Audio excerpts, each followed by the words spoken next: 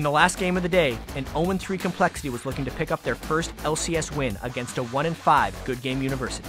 On an early invade, Complexity caught Don't Mash Me's Twitch, but a quick cleanse and flash saved him from first blood. He's has to cleanse and flash, and the bottom lane just became so scary for GGU. But Zion Spartan's Lee Sin would not let Loudamortis' Vi escape, and first blood would go to GGU. Zion Spartan goes in for first blood, a beautiful resonating strike. Zion Spartan threaded the needle to pick off Brunchu's Ezreal, and Nintendo X's Xin Zhao would finish off MIA's Taric to get GGU off to a great start. They are going to get a third kill out of this. There's the flash on the attack. But Complexity would turn things around, and at 17 minutes, with Twitch in their sights, they would ace GGU to take a 10-8 lead.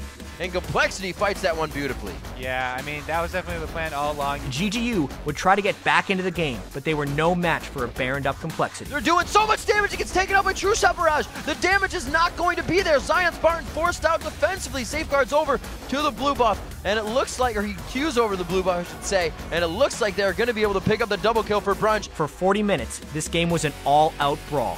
In the end, Complexity would take control of GGU's base, winning a 4-for-1 exchange, giving them their first LCS win. Complexity looks to pick up their first win for themselves as well here in Week 3. Malphite mid is not a pick you see every day, but Chuper used him to great effect, and his play led Complexity to their first victory of the season.